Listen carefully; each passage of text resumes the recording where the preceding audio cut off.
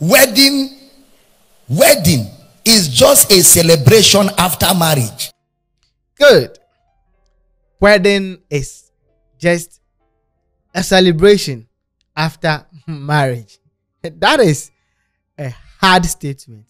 Wedding is just a celebration after marriage.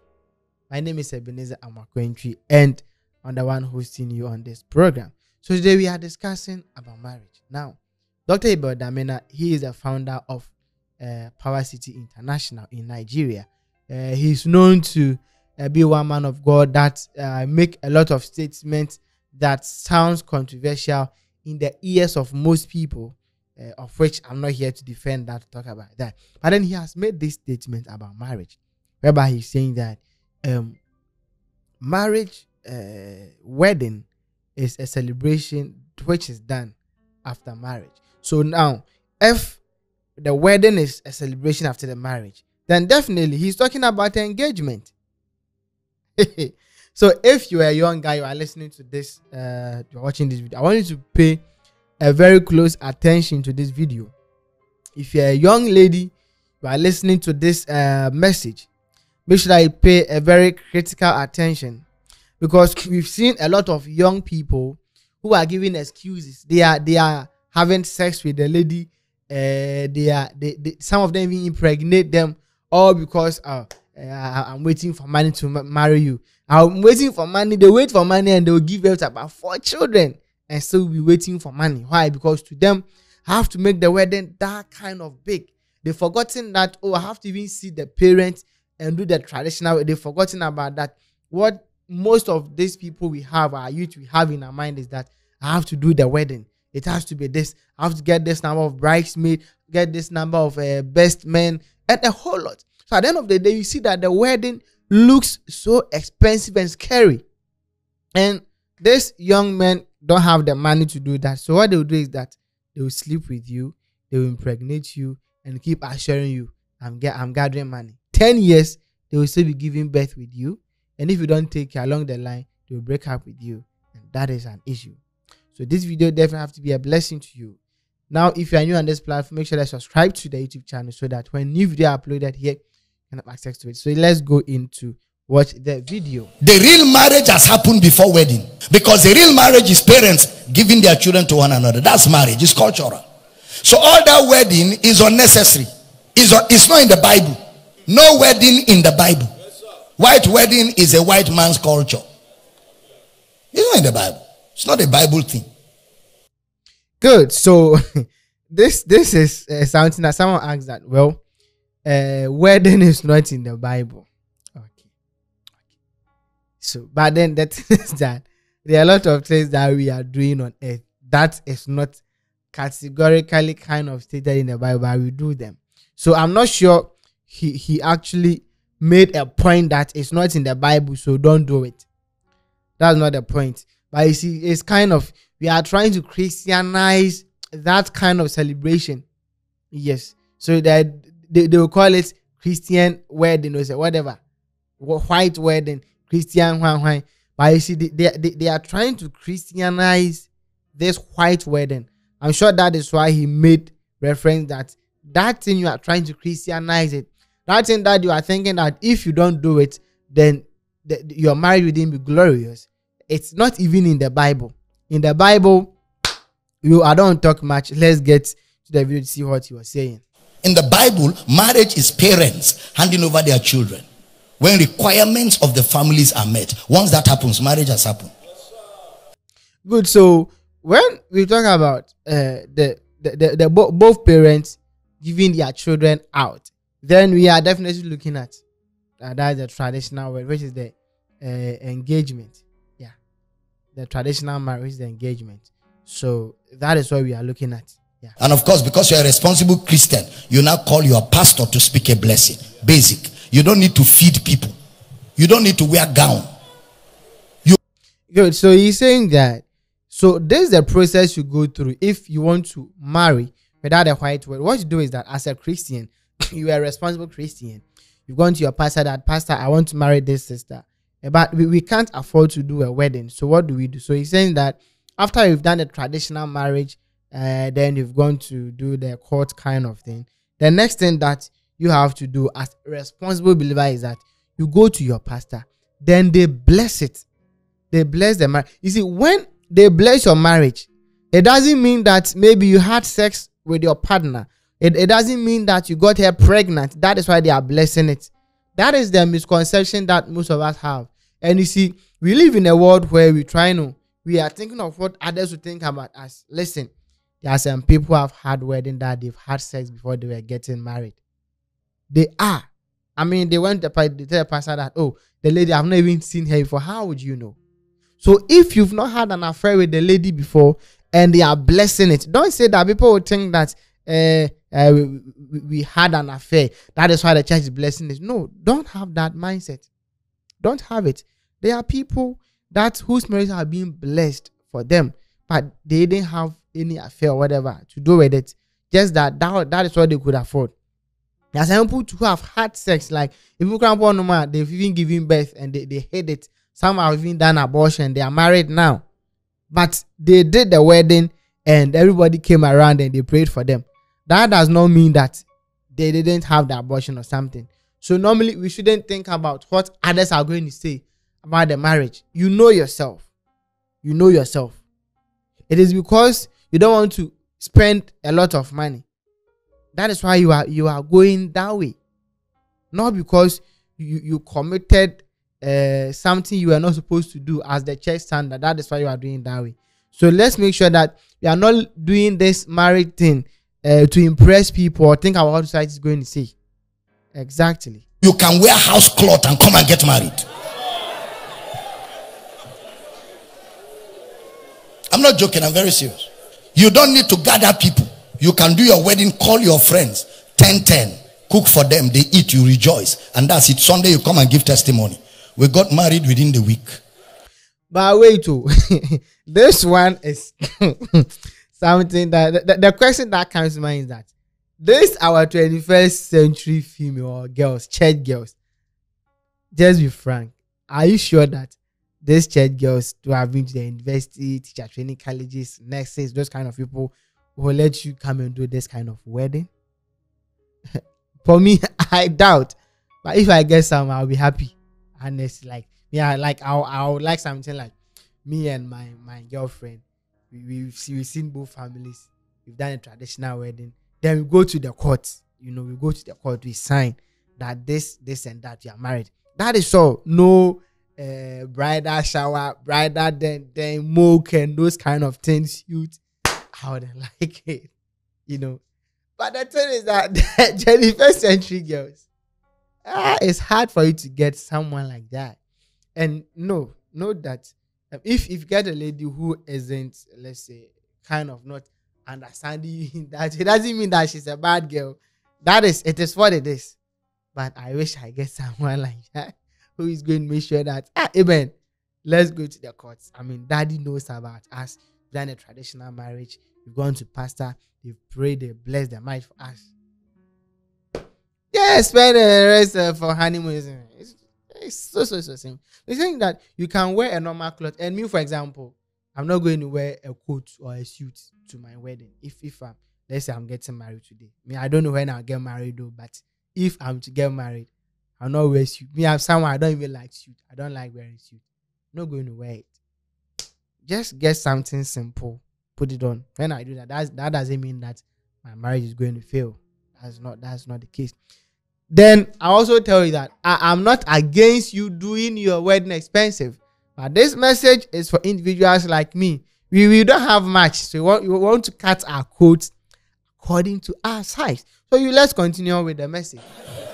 Papa was there to bless us.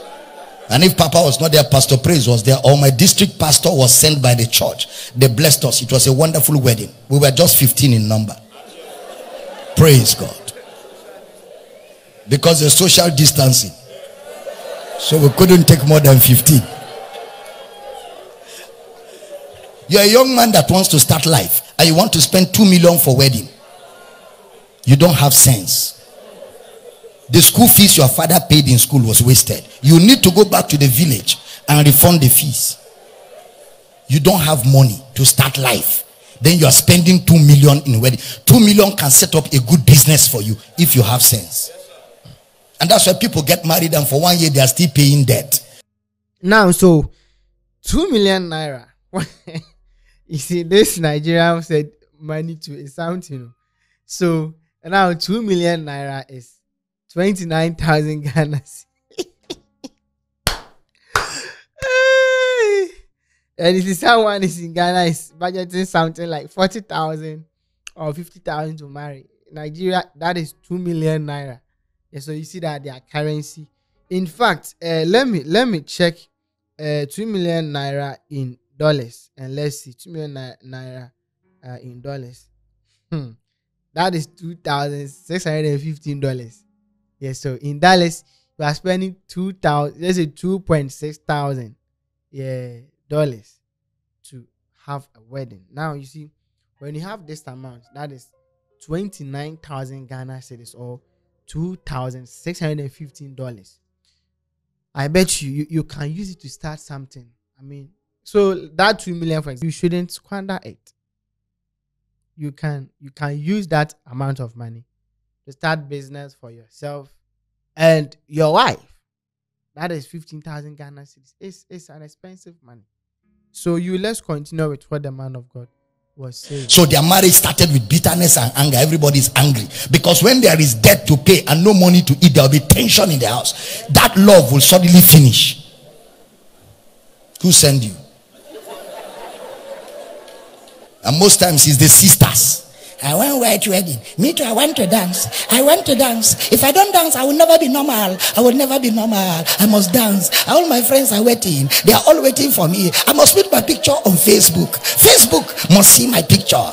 If I don't put my picture on Facebook, I can never be normal. Who knows you on Facebook? Facebook is for faceless people. People you don't even know. You want to impress them. And you want to make your young man to be broke to impress Facebook. You know, if for Facebook you don't need wedding, no. You don't need to borrow a gown, call a photographer. You don't know. You can enter a housing and look for one corner and. Oh, just to chip this in, I am a wedding photographer. Yeah, so if you need someone to shoot your weddings for you, you can book us Christocentric Media. We do wedding photography too. So if you're watching this video, you are a young guy, you want to get married, you can get in touch with us. We have affordable prices, and if you book us through Christocentric Message, we have some discount that we will give you. Yeah, I'm just chipping this because you talked about taking pictures. Thank you. Snap and put New York. Last week in New York. Who will confirm it? How will they confirm it? No, it's a question. How will they confirm it? Are there no green trees in New York? Is there no sand in New York? Cannot look for somewhere in Lagos. Snap different places. Put New York, Japan, China. And then somebody will see it and die of jealousy. For picture you snap in Lagos just because you put New York, Japan and China. Vanity upon vanity. All is vanity. Am I making your life easy? My yoke is easy. My yoke is easy. My brother, sister, let the brother marry you like that. You people should just gather inside my office. I bless you. Then give him time. 2 years, 4 years, 5 years. When he has balanced financially and he has made money, you can call the whole of Nigeria from president down to come and join, do your marriage and that is very simple. Now you have money. By then you've built a lot of relationships. You have a lot of big men around you. You do your anniversary. You invite them. They will come. That time you also even get a lot of money. The brain gets away. I'm not saying that don't marry at a young age, but when you are doing that at a young age, make sure that you don't spend how much you can't afford. I keep saying that the fact that you can pay for something doesn't mean you can afford it. If you can't buy twice or thrice, I use thrice. Who's can that on the money you have there? If it cannot buy that item 3 times, well, I can even do it 2 times for you.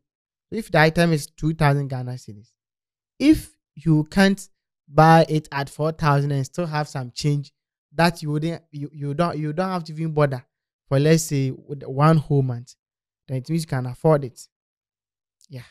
So please don't do a wedding that you can't afford. Don't eat your future today. So he's saying that don't eat your future today. So this is a message from Dr. Abel Damina to young people who are preparing to get married. I hope you learned a lot from this. So our dear sisters watching me, marriage is not all about big wedding, even though I'm not saying it is a sin to do a big wedding. But what I want us to understand is that it's not about how expensive the wedding is, but it's about the life after the wedding. That is what matters a lot. If you've met a young guy who has a vision, who is hardworking and is pushing hard to make some small ends meet, believe if only you share same vision and purpose, and you're ready to support him, go on. We can share a lot of pictures with you. These are early fathers and some gurus who started with nothing with their wife. And God being so good, now there are some people, some ladies will be fortunate, they will meet a guy who, even though is young but is already kind of established, and they'll get married. But you see, all these fingers you see here, look at these fingers. You see that it's not the same. It's not the same, but each of them be important. So the fact that someone had this big wedding and stuff and yours wasn't like that doesn't mean that you failed as a woman. So please, let's release our brothers. There are a lot of young guys who want to get married. I tell you, if you don't know, I'm telling you, a lot of young guys who are ready to get married, but the family core is not there. The money that they have to use to marry these girls is not there because they can't afford it. There's a lady who went for a loan of 100,000 Ghana cedis plus for wedding, and she didn't even inform the husband. She only informed the husband after they got married. Now the husband has to pay for it. The husband decided that he said he has budgeted 40,000 Ghana cedis. The lady said no, she wanted the wedding to be big, and then she will support. No, way she went for a loan. I'm even emotional. Yes, so I'm in my traditional kind of cloth. So we support traditional wedding most of the times, and some simple wedding, then you go your way. Once again, my name is Ebenezer Amakwenchi. Make sure you subscribe to this YouTube channel if you've not done so, and share this video to bless someone out there. Thank you, and I'll see you in my next video. Bye.